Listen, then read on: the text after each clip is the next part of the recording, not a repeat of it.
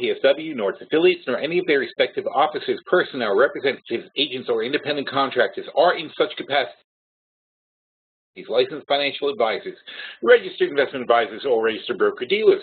Nothing contained in this webinar, website, or promotional material constitutes a promotion, recommendation, solicitation, or offer of any particular investment, security, or transaction.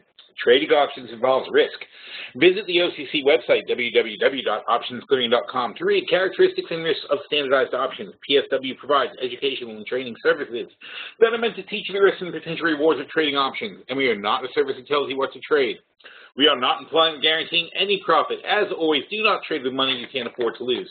Past performance does not equal future results, and results discussed in this webinar are not typical and are only valid on that specific or identified date. Your results may vary. By accessing this webinar, you agree to hold the above harmless from any losses you may incur as a result of information discussed in the media identified above.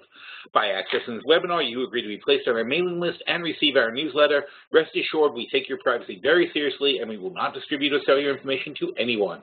All right, game on. Now, let's see. Do the sharing screen thing, and we're in good shape. What am I doing wrong? Here we go.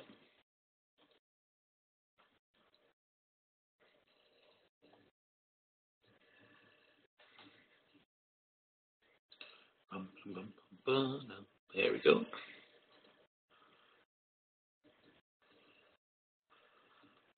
see. Bring up the chat box. There we go. Cool. Things are moving along quite nicely. All right, so it's a fun day in the market. We're down a bit. The only thing I played today, like, there's a little bit of Nikkei shorting back when it was around here at 25, but it was a wimpy play because I only made 350 on it. And the rest we just been watching stuff fall. Now, don't forget we have a ton of short bets in the short-term portfolio, so it's not like, you know, it's not like there's no point in betting the future short if you're already short in your portfolio. See, it's one of the things you should be using the futures for is to balance yourself out. So it's like if you think the market's going up and you're short in your portfolio, it's a good time to go long on the futures to make up the money, and vice versa. So it's kind of a little quick balance. If you get caught wrong-footed, rather than jumping in and out of positions constantly. Because there's very low friction getting in and out of futures position. Now check out gasoline. Gasoline plowed right through $2. I mean, it had a little bit of support here, but then it just like went plunk. See, here's it holding the $2 line from 11 o'clock until about 12:30-ish. And then, boom, fell right off the table, and now it's heading to new lows again. That just shows you how totally fake all this run-up was. This was all bullshit into the long weekend. And this is how they screw the consumers. Now, remember, we went long at $2. Last week, that was our play, was to go long on gasoline into the weekend, right? So we went long at $2, and it's $420 per point. So we got out at 206. That was our target. We weren't expecting it to go higher than 206. But 206 pays like $2,500 for 206. And, you know, it's a really, really great play. You can do it into a holiday weekend. Betting gasoline is going to get jacked up is an incredible play. But as you can see, the whole move was completely fake. You know, it's a little scarier betting it short after the holiday weekend because, you know, you never know. It might go up or whatever. Something else could happen. But betting long into a holiday weekend, that's a fantastic play because they are going to screw the consumers every single time and get as much money as they possibly can out of them. All right. Anyone have questions or anything? I have no topic today. I'm just sort of watching the markets. There's not too much interesting stuff going on, but I'll just ramble on unless somebody has something to say. Is anybody besides Eric even alive out there? Eric's chatting privately, so you guys wouldn't even know Eric's talking. I see something. Oh, it says there's people out there. There's Jal. All right, one person's alive. Oh, so this is important though. Okay, let's talk about that. So what just happened? In our chat room, yeah, right? Me too, Pat. I had a great weekend. I mean, I just like, you know, we went to Atlantic City. I saw the Who concert. We hung out, met some friends, and it was nice. I usually have just a completely relaxing, no responsibility weekend, but that was a good one. So I was in no mood to come back, I'll tell you that. But here I am. All right. Or as I should probably say, oh, I'm so glad to be back with you guys. All right. I do love this. I mean, thank God this is my job, or I'd be bored crazy. But, you know, I love doing this job, but it's just sometimes it's just I'm like, you know, I'd like to take a 2-week vacation or something like that once in a while. All right, let's see. Wait, bounces.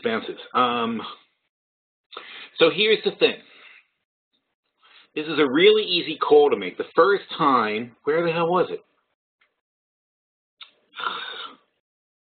Hang on. Sorry about that. Professional webinars. All right. No. Oh, am I crazy? I could have sworn we set some levels.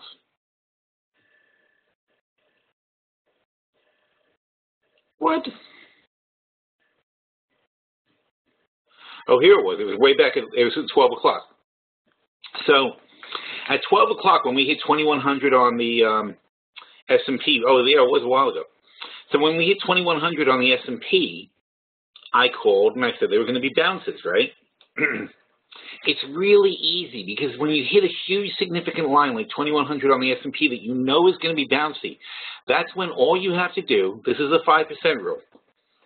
And the 5% rule is basically telling you that you're going to get a bounce or a retrace. If it's going up, it's called a retrace. If it's going down, it's a bounce. That's the only difference. But it's basically a retrace of the run. And the retrace is going to be 20% will be a weak retrace, and 40% will be a strong retrace. So what's 20%? So in other words, in the S&P, we fell from 2120. All right, let's get on a slightly better view. Okay. Here's the 2120 line over here. So we fell from 2120. The consolidation point is what you always look for, not this high, not the low, the point where it seemed to be consolidating. So we pull back a little, and you can see there's a very huge consolidation along 2120. Then it gyrates, then it snaps, right? Consolidation gets a little wild, and that's what happens. It gets a little wild, swings up and down before it snaps one way or the other definitively. But we got the fall from 2120 to 2100. We know 2100 is huge support on the S&P. So how much on the 5% rule then? If you have a drop, and it's not about the 20-point drop. Don't forget, the 20-point drop is 1%, so that's obviously going to be significant anyway. So, but especially as it's a 1% drop into a big fat line like 2100, you could almost bet the farm that you're going to get some kind of a bounce there, or at least the way oil fell. The way gasoline fell at the $2 line, you would at least expect to have a little bit of support before it fails, right? So basically what we noted at 12 o'clock is that it was going to bounce, and it was going to bounce how much? Well, 4 points. 20% of the 20-point move is 4 points. So 4 points is a weak bounce, all right? And if you see it go up 4 points, you say, well, that's nothing. Here's 2104, right? Now I'm going to zoom in a little bit more. Whoops, too much. All right, so here we are at 12 o'clock. And we're getting a weak bounce to 2104. That's a weak bounce. We expect that bounce. That's not a sign of strength. It's only a sign of a bounce. Okay, when a ball hits the floor, it's going to bounce, right? But if you're going to make a bet on what the ball is going to do going forward, you're going to say, well, it's kind of going to trickle along the floor because it doesn't have any more energy. It's going to bounce once, maybe twice, but it's running out of energy. That's a sign of a ball bouncing. Now, if the stock market is acting like a ball that's running out of energy, that's not a good sign, right? That's not a sign that the stocks are strong. If the stocks are strong, if the stocks have thrust of their own, this is like physics. If the stocks have their own thrust behind them, then they should overcome the physics of a weak bounce and a strong bounce. You understand what I'm saying? So in other words, if you drop a ball, like if it's a Super Bowl, and you drop it, they bounce about 50, they bounce sometimes like 50% of the way up. If you drop a Super Bowl on the floor, it'll drop about halfway. Or maybe a basketball, I guess is a better example. So a basketball drop, if you drop it, it might come up like about 50%. But the next time, it's going to bounce back down and do another 50%. So the next time, it'll only bounce 25%. Then the next time, if you were watching it closely, it bounces 12.5%. Each time, it loses about half of its bounce. And that's because there's nothing in the ball to give it energy. Okay, if you push the ball down, You know, if there's an artificial force pushing the ball down, your hand dribbling the ball, you can push it down with enough force so that when it does bounce, it bounces all the way back to your hand because you put the force on that caused the bounce. So when a stock, when an index, when anything you're looking at, when it goes down, if it goes down artificially, it's going to come back harder. So if it goes down for a bad reason, I don't say a bad reason, it goes down for not a natural decline. So in other words, not a natural decline could be there was bad news, there were people panicked about something, the dollar did something, an outside influence, some outside influence caused it to go down, then you would see it recover faster than gravity. So basically what we say is gravity is a weak bounce is gravity and a strong bounce is gravity. If a stock can't even make a strong bounce, if it can't make a 40% retrace of the drop that it had, then it's very likely that it's going to continue to go lower, not higher. It's going to continue to test that support until something else acts on it. So either support, something else acting means either there's a positive force and acts on it, like something good happens and it goes back up, or something negative happens, like the floor crumbles, like the support gives out. All right, so it's all you're watching. You know, you look at these lines and you think they're meaningless, but that's what's happening. It's just if there's not money flowing into something, it's going to run out of gas, right? It's not going to be able to sustain the heights, especially if the heights are not natural. There's a natural equilibrium that a stock's going to find at a certain point. There's a certain price where an equilibrium sets in, where the buyers and the sellers agree that that's about the right price for the stock, right? So with Apple, it's about 130 bucks, 120 bucks, somewhere in the range of 125 bucks. Apple's at an equilibrium right now. And it can go a little higher, it can go a little lower, but it's generally going to stay in that channel until something really changes. Certain stocks you can see exactly where that channel is. Other stocks are crazy. Now, this market's very, very artificial. There's all kinds of weird forces acting on things, which gives you some very weird readings. But still, and again, this goes back to my whole proposition about stocks, is that stocks have a certain value to me. And I look at things and I say, if they're too high, they're too high. It's just, I don't care what the chart does. I care if it's actually too high. I know what the price is in my head for these stocks. I know what the value of a stock is. So I'm going to buy it when it's high, when it's low, sorry. I'm going to buy it when it's low. I'm going to sell it when it's high. So the S&P right now, the question is 2100 the equilibrium point or not? If it is, we're in a pretty strong market. If we can prove that 2100 is very, very tough to beat, and we should see 18,000 here on the Dow is the same line, and really I think it's like 1220 on the Russell. So we're not in terrible shape right now. All we had is a little correction, 1%. There's nothing to it, and we're holding 2100 so far, so it's all good. But we better hold that line, otherwise we're into some serious weakness. And I don't count a little move below, but for the next day or two, we need to hold that line and prove that that line is really the new bottom if we're going to call this a bull market. All right, so now to some questions. All right. And Tal says, I wonder what you think of ABX. Do they have an issue with rates going up and gold prices down due to the Greek? ABX has nothing to do with Greece, other than the fact that, of course, if Greece starts collapsing and Europe starts panicking, they're going to buy gold. This is a good thing to talk about today also. As you can see from these two charts, here's gold, here's the dollar, and there's a reason I have them next to each other all the time. Here goes dollar up, here goes gold down. Here, in fact, here's a chance to test your Super Bowl effect. Here's the thing, dollar. So in other words, gold went down not because anything bad happened to gold. Gold went down because the dollar got stronger and gold is priced in dollars. So gold goes up, the dollar went up 1.25%, gold went down 1.3%. So the only reason gold is down is because the dollar pushed it down.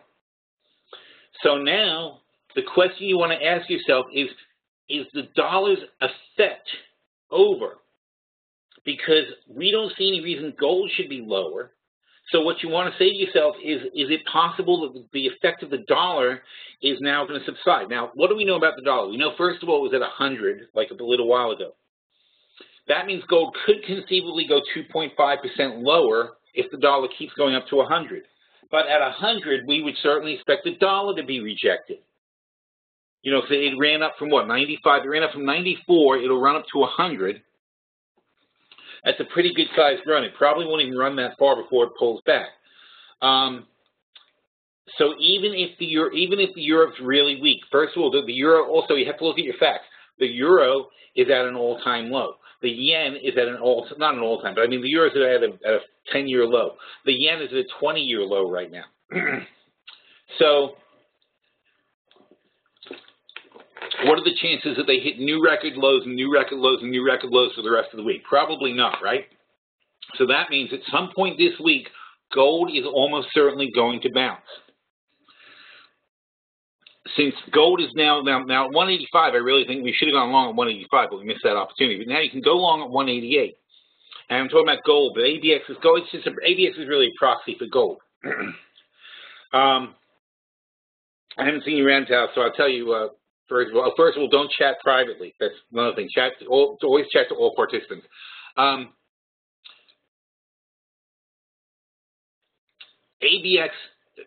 There's a lot of moving parts to ABX right now. They're offloading some assets. Okay, so but they're offloading their assets in order that they can buy other assets because they're constantly changing up their portfolio. But the bottom line is they own like 140 million ounces of gold in the ground.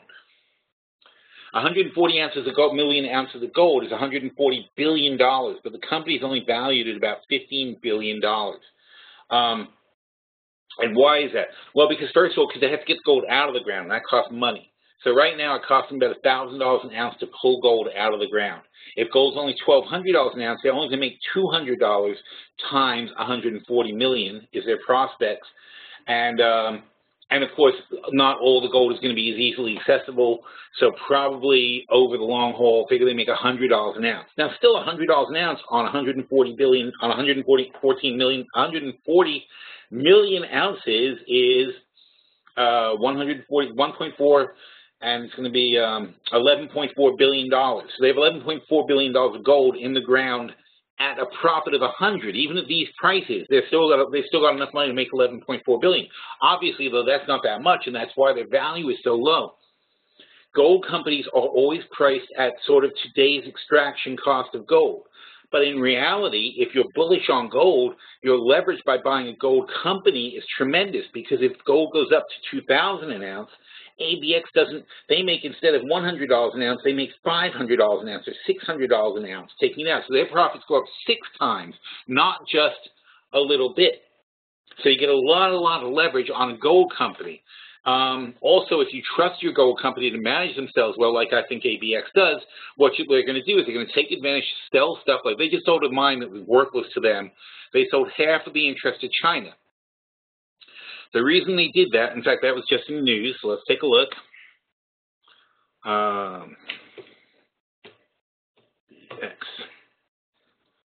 Here.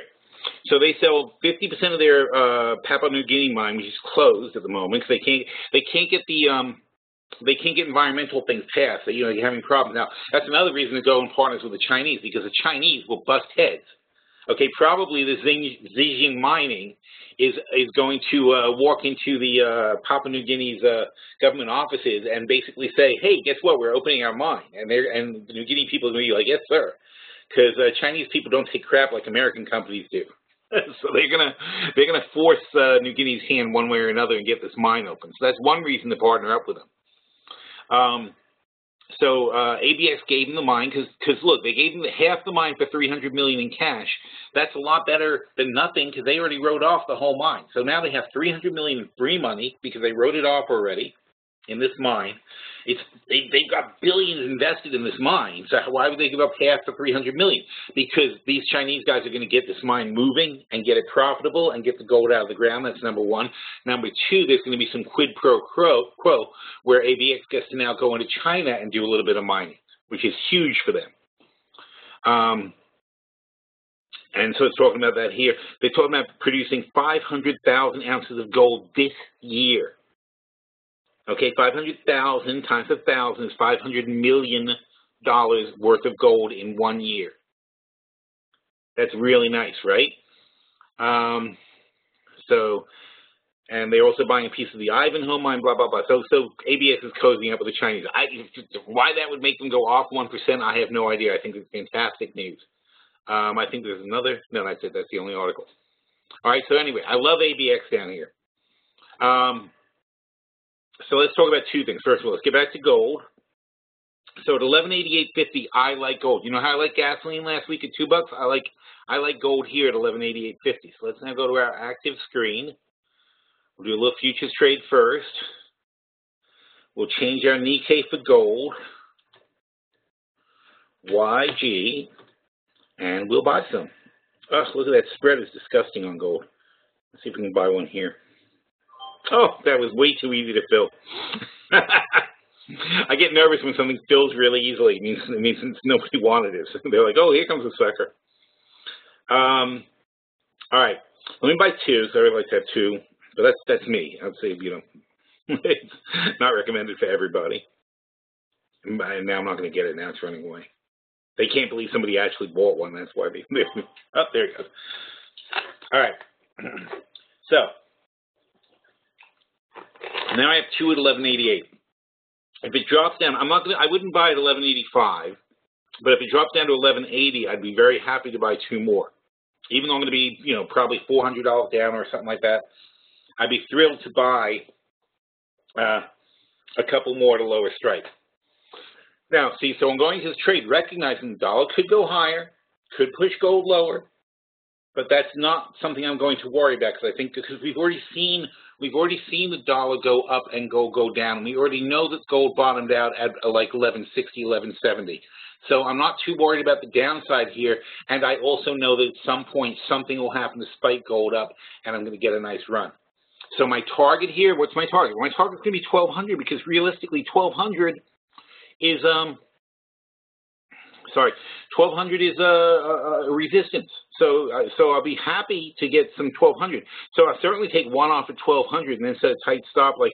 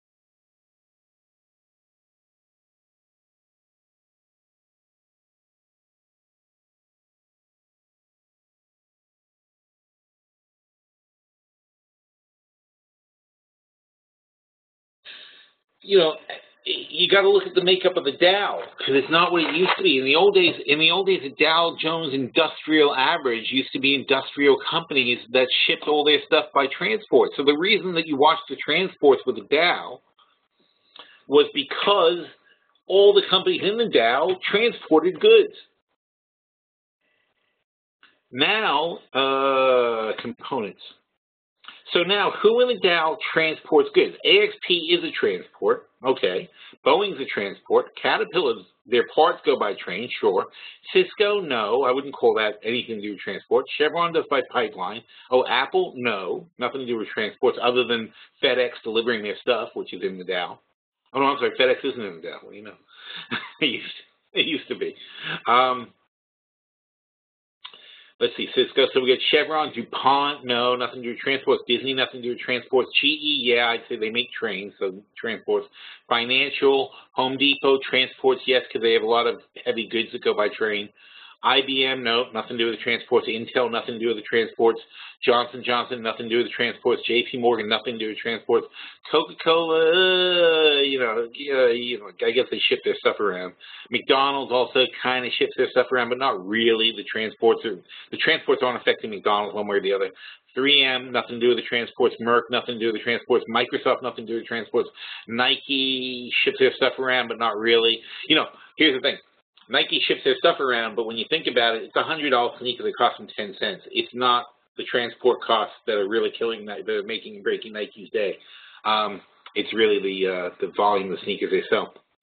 Pfizer, no transports. Procter & Gamble, no transport. Travelers, no transports. So there you see how it's falling apart. United Health, United Tech, Visa, Verizon, Walmart. Walmart, you'd say, has to be transports. They're pushing this stuff around. Exxon, pipelines are not transports. So the Dows diverge very, very far away from really being dependent on the transports. Therefore, it's not a very good signal, although the health of the transports obviously indicates to some extent the health of commerce. So for that reason, you do watch it. Adolfo says, why not gold instead of cash? Well, because my cash didn't drop. My cash didn't drop $30 today. That gold is scary, man. I think it's going to go up, but I mean, I'm not going to put all my faith in it. Here's gold. Yeah, $30. So, from 1209 to 1185, or $25, whatever it is. That's too much. That's a huge move. Now, obviously, the cash did go up, so I think I would rather be in dollars, which I think will get stronger in a crisis, than gold. But I still like gold, and I'm not saying not to hedge into gold, but I like my money to be flexible. I like my money to be in my trading account. I don't want it in the bank. I don't want, you can keep your 1% for the bonds or for the overnights and whatever, for cash or whatever. I don't need the interest, okay? I can make a lot more than 1% of my money by making one trade. So I like my money to be ready and in my trading account and ready to go. Not everything, obviously, but I know, a good amount of cash in a trading account makes me very, very happy, because then you have the ability to quickly move and strike and pick up something when something happens. Gold is not liquid enough for me at all. And again, if I want to buy gold, I buy ABX. Or I took that futures play on gold, so we'll see how that goes. Let's see.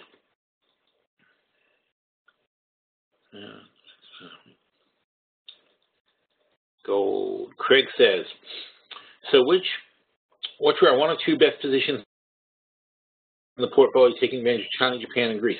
Well, we have the FXIs in the short-term portfolio. We have FXI and we have EWJ.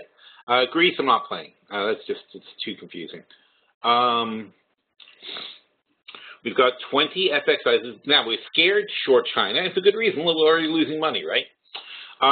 We have 20 of the July 50 FXI puts. We rolled those from the 47s. They ended up costing about 192 overall. That's how much we're in for total on the position.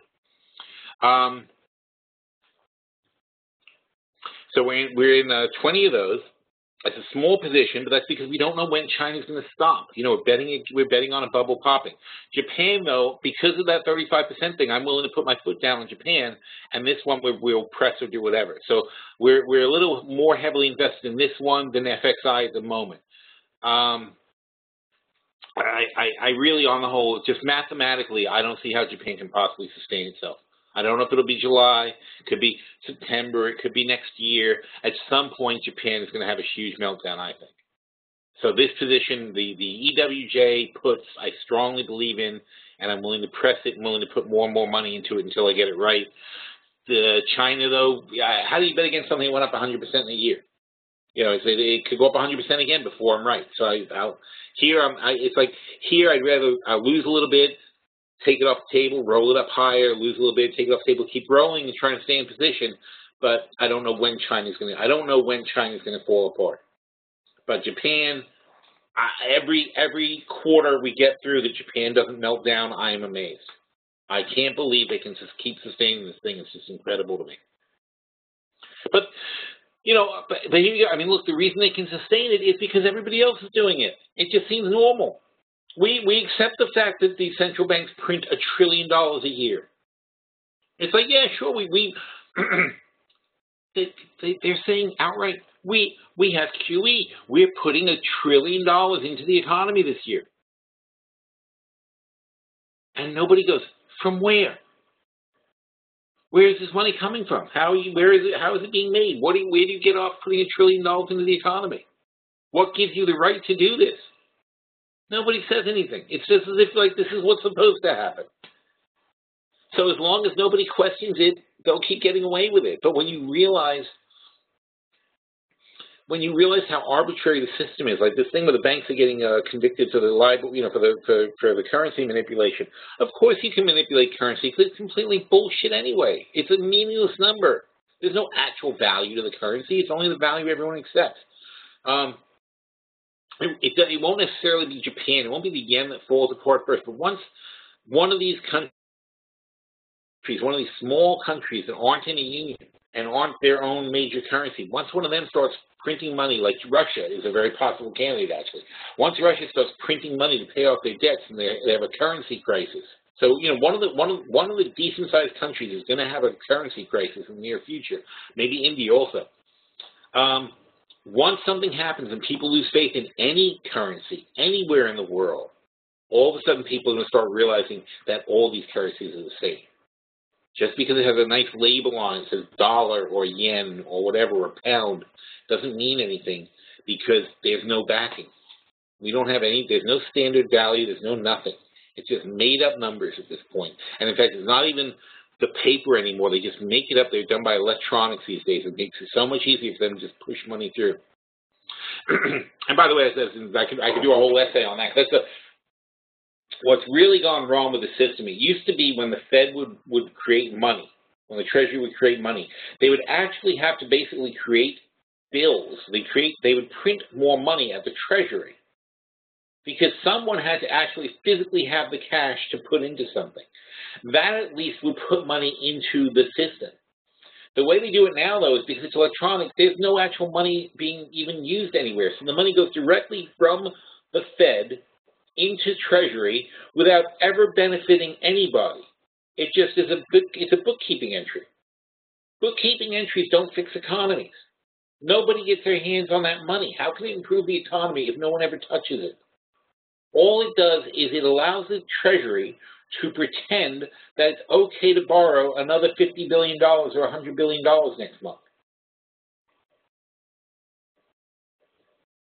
I'd like to borrow $50 billion next month, okay? So if somebody wants to hand me $50 billion, I'll find some use for it, and I'll pay you back at 2%. You know what? Because I could take $25 billion, put it aside, pay 2% for 15 years, and I'll be dead by the time. I'll either be dead or on an island somewhere by the time I have to pay it back. So, it's ridiculous. I mean, you sit there, and again, that's what politicians think that way. They're like, well, this is somebody else's problem. I'm not going to be here in 15 years. What politician is going to is expecting to be here in 15 years? They're all going to be retired and on some island somewhere or whatever, and they got so between now and the complete, and also they're all basically convinced that the system is going to collapse. So if the system is going to go to hell in a handbasket in the next 5 or 10 years, and they know it, then they just want to enrich themselves now so that they can get out before it all hits the fan, and they'll be off somewhere. And because believe me, if you're in the top 1%, you know that none of this stuff's going to touch you. Doesn't matter what happens, you'll be fine. the islands, there's places. You can go anywhere. You can go to different countries. There's so many choices. I hate to say it, but I mean, I was reading some brochures for different countries. It was one of those destinations. There was a Destinations magazine, and I started looking up some of these different countries and looking at things. Like I kind of have where I'm set. I know where I want to go. I'm looking to go to the Channel Islands and Isle of Jersey and off the UK. But there are other places. So every once in a while I start looking. I was looking at these different countries and reading different places to go in the world. And it's wonderful. Like Ecuador is amazing. It sounds really great. Panama is actually quite nice. You know, there's all these places that you can go. Belize, of course, is always a good choice. A lot of that's always, you know, people are already raking that over the coals. There's all these great places to go. And if you have $1 million and you can drop it in a bank account, you can go to so many different countries. They won't ask you a thing. You move in right away, and they're happy to have you and your money come stay there. As long as you're liquid. They don't want anybody. If you need a job, they don't want to talk to you. If you have money, they love to have you. And that's just the way it works. So the people and the people who are in government who are worried about the future, they know that. They know that they know they've got to buy that place. They know they've got to get to safety at some point before it all happens. And they'll be long gone. And who blames them? Who blames all these officials and all these congressmen and all these senators? You even know the names of the guys who voted. You know, in Reagan, like look at Reagan's time when we dismantled Social Security and we started all this bullshit with floating currencies and things like that, and we started on this debt trend. The guys who started doing that, who took all the cash in from all their corporate sponsors 20, 30, 40 years ago now, those people, who even knows their names? They're gone. They're long since retired. And 20 years ago or whatever, they did it again with the S&L crisis, and those guys all got rich and they got out. And who knows who those people were? A few guys got caught and indicted, and other than that, everybody else got away clean. So, of course, it's going to go on. We design our government that way. It's made to let that happen. And so all over the world this is happening, and you see these guys getting caught and indicted because they're so greedy and they're taking so much money that they get caught. But there's a lot of guys who are not getting caught, who are doing it quietly and smart.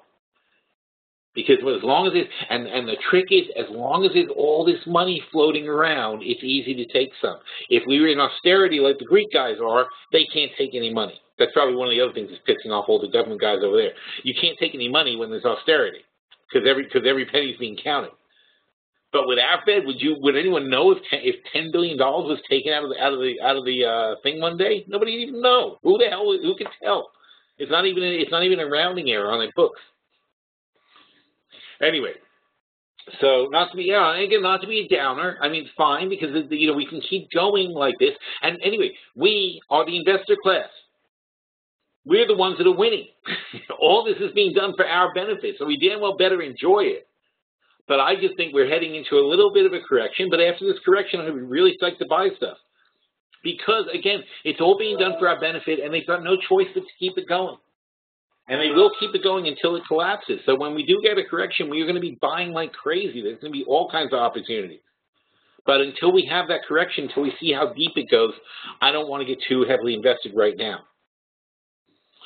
All right, anyway. Craig says, with everyone saying the Fed raises these rates in September, do you think there's any chance they surprise with a June hike? No, not now.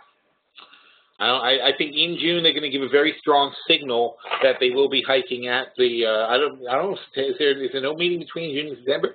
I think they'll give a very strong signal that they expect to hike at one of the next couple of meetings. So that's the most likely thing we'll hear in June. If we don't hear that in June, I'll be very surprised if they don't make a stronger statement to say imminent raising of rates. John says, conversation about the doom of currencies has me stressed. Yeah, but it's like global warming. It's like it's going to happen, but who knows when? It's like meanwhile, let's enjoy the nice sunny weather.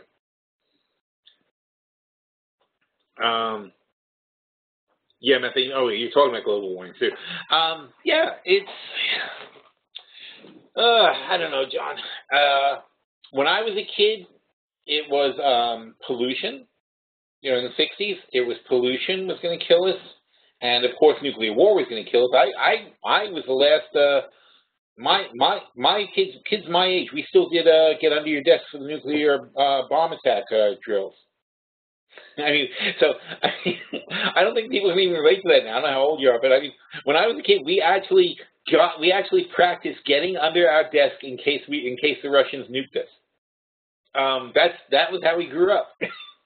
So it would just seem it's so weird because it's like and that was it seemed imminent at the time, right? I think global warming is a certain problem.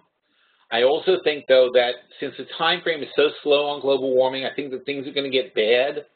But I also think that at some point in the next 100 years, we will devise a way to artificially change our own atmosphere, and that we will fix it. All right. So I do think that's actually going to be fixed, but not to the point to say you shouldn't worry about it. I think we have to. Part of fixing it is stopping putting carbon into the air and doing things about it. But I think that through the various advances in nanotech and things like that, they'll be able to set up filtration systems that'll pull bad stuff out of the air, and they'll be able to put and they'll also be able to engineer and put good stuff into the air and do a sort of a global rebalancing. But that's got to come with also at the same time it's got to also come with us changing our ways. Just because you can clean up the poop doesn't mean you should keep eating food that gives you diarrhea, right? It's a matter of try to like change your diet as well so we can all get this mess cleaned up. That's where we're at. But the financial part now is the dollar. No, that's gone. We didn't solve anything.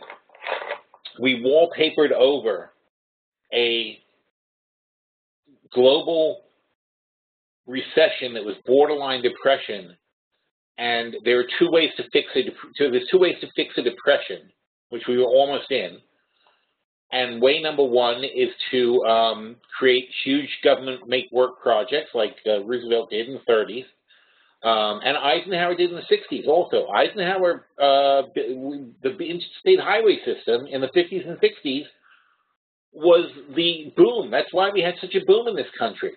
It was a boom for the automakers. It was a boom for the construction companies. It was a boom for housing as we moved all the people out of the cities, which were horrible. The cities were like tenements. I mean, it's incredible. My my stepfather's parents, lived in the Bronx, and when I would go back to his apartment, I'm like, how could you have lived here? I've been more fortunate with my living choices in my life. I've never seen a place like that because my grandparents in England are fairly well off, and they had a nice apartment. So, I went, but his parents' apartment, so where my father grew up in England, my mom's place I never saw, so I don't know about that one.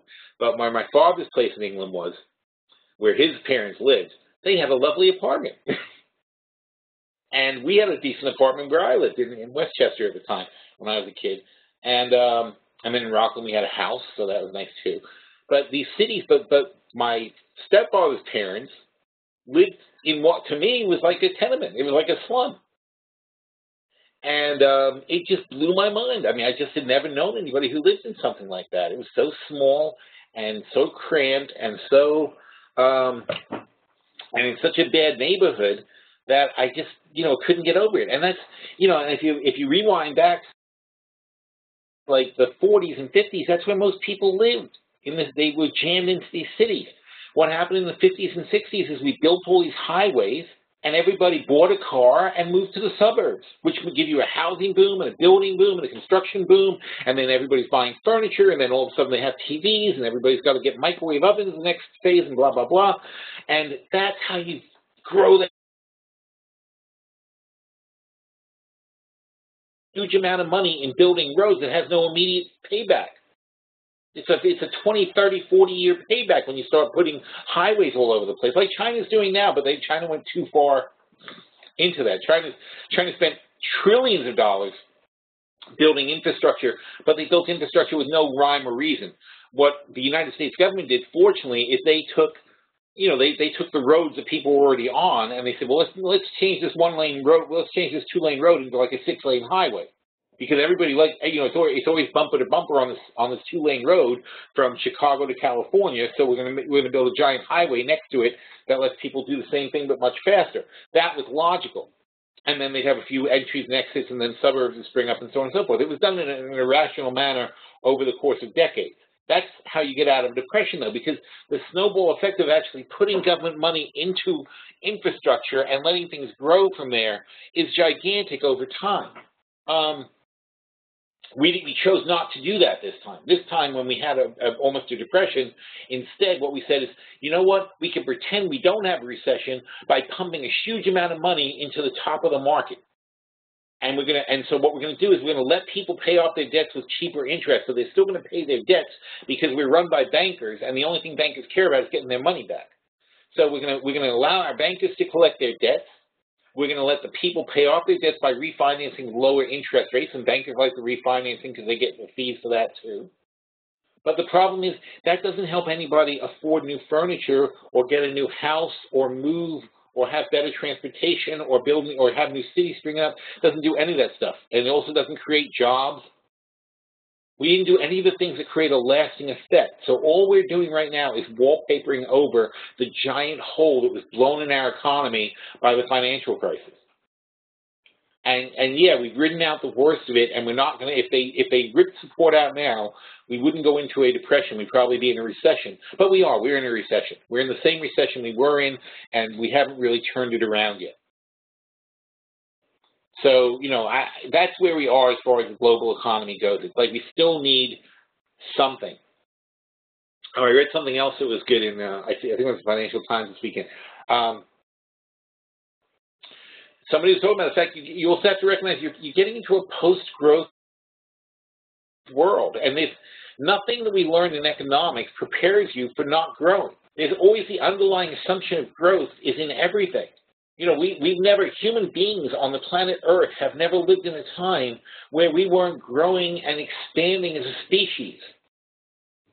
You know, we went from 100 million to 500 million to 1 billion to 2 billion to 4 billion to 8 billion now. We've got 7 billion, whatever people we have now, over, you know, hundreds of years. But even so, you're talking about really, it's only over hundreds of years. The growth is phenomenal. And we've never done economics with no growth.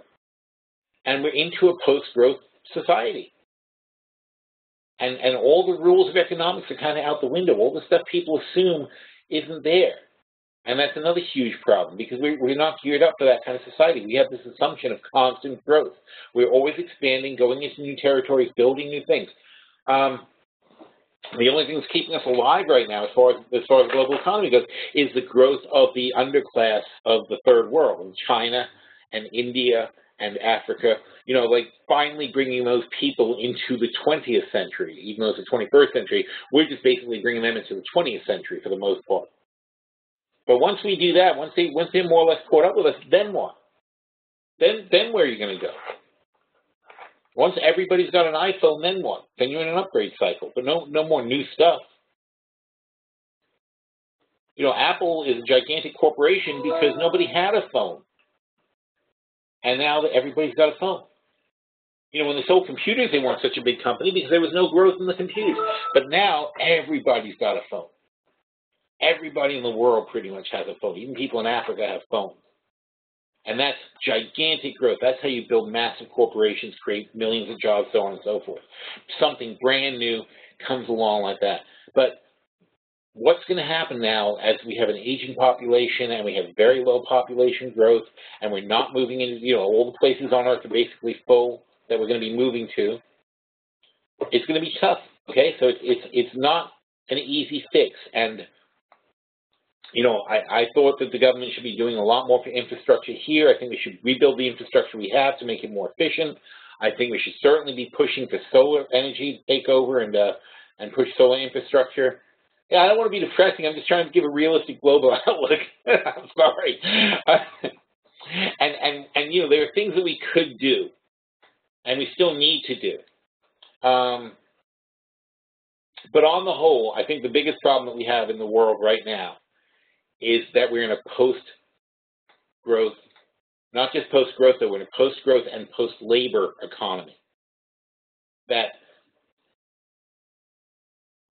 you can say as cute as you want, but computers are taking over, robots are taking over, and the next 100 years will be the story of robots replacing all human labor. And then you've got to really rethink the whole concept of the economy, because it's like, do you only reward the people who own the robots? Are they going to be the only people who have money? And then what happens to all the other humans? Obviously, IBM doesn't, the 20 corporations in the world that can sit there and hire and build all these robots and have them do all these jobs, they don't need you. So once they eliminate the need for 7 billion people out of 8 billion people in the world, what do they do with the 7 billion people? Do you say, oh, you guys are lazy because you're not working? You have to rethink the whole concept of what a person's worth and what you do with somebody and what somebody should do with their time.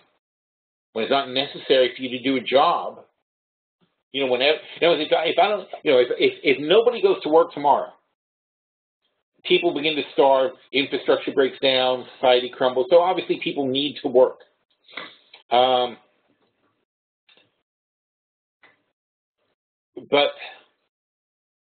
what happens when everything is automated and nobody needs to do that? And there's no reason for anybody to get up and start, food's going to be on the table whether you get up or not. Nobody needs to jump up and do something. Nobody needs to go to the factory. Nobody needs to turn on the machines at the plant. Nobody needs to create electricity. It's all being done by machines that are being maintained by other machines and so on and so forth. So at that point, it's not necessary for you to work. And we are so far removed. Now, the easy solution is, it's a very liberal solution, is the easy solution is say, well, then do what you want.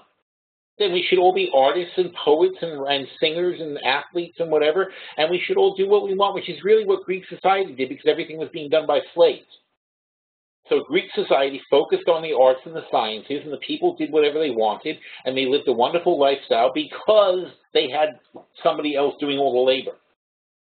But also because they didn't, they valued the artists and the poets and the thing, and they paid those people. Those people got money regardless of whether they worked or not, or in traditional work.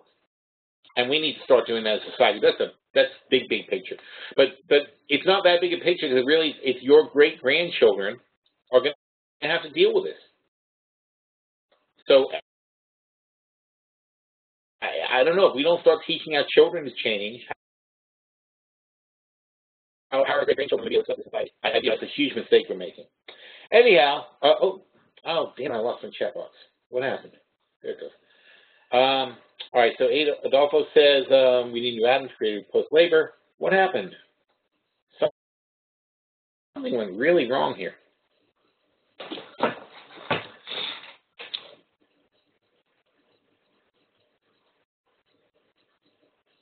What the hell?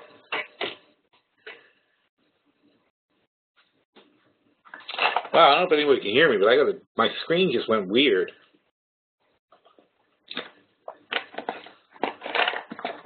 I'm not quite sure what's going on. Huh. Microsoft, whoa. What is happening?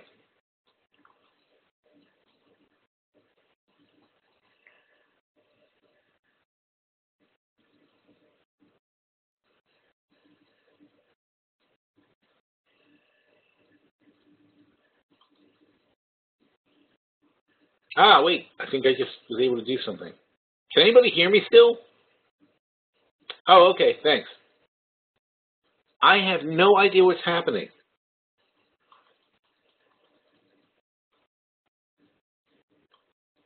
If I had to guess, I think it's going to reboot. I don't know what's going on. It's as if you're stuck in one of those Microsoft updates and it won't stop. Anyway, if you lose me, that's what. All right, so yes, we do have to wrap this up. So John says we're entering into post-growth, post-labor economy. Replacement, yeah, it is crazy. We have to look. You have to start saying if you're a human being, you deserve a certain amount of a bare minimum that you're going to get to live on. That we have to set a standard and say this is what you get for being alive and doing whatever you want in life. And you have a place to work, you have a place to eat, you have a place to sleep. If you want more, then you need to contribute. But you can't force everyone to contribute when there's no need for everyone to contribute. That's crazy. So eventually we're going to have to start rethinking what capitalism is and how it goes. Anyhow, okay, so NSA can see here activities. Yeah, right. All right, anyway. All right, so let's just take a double check on the market. I seem to have control of my screen again. Oh, no, what happened? Ooh, Thinkorswim got mad at me. All right, I guess I can't do that. Jesus. Something went wrong on Thinkorswim. I can't imagine what it was then. Oh, the sound interrupted? Oh, well. Anyway, all right, guys, so due to technical difficulties, we are going to call it a day here, and I'm sorry about the interruption if anybody lost the audio there. But we will get back to this next week. We still have a long on gold that I've left active. And other than that, we're hopefully not too much changing the portfolios. Let me take a look quickly. Oh, no, things are getting worse. Okay. So as it stands, while I was chatting away, the markets have actually turned down further. And we'll just see how much of a correction we get. The big number to watch is watch for 2.5%. We're past 1.25% now, so we're going to be looking for 2.5% tomorrow. Is going to be the next bounce level when we get 2.5%, a total of 2.5% from yesterday and today. From today and tomorrow, I mean. Once we get to 2.5%, we're going to look for a bounce of 0.5% would be a weak bounce, 1% would be a strong bounce. If we can't make a strong bounce, we could be heading into the 5% correction that we've been waiting for ages. All right, so we'll see what happens. All right, now see you guys back in the chat room. Thanks.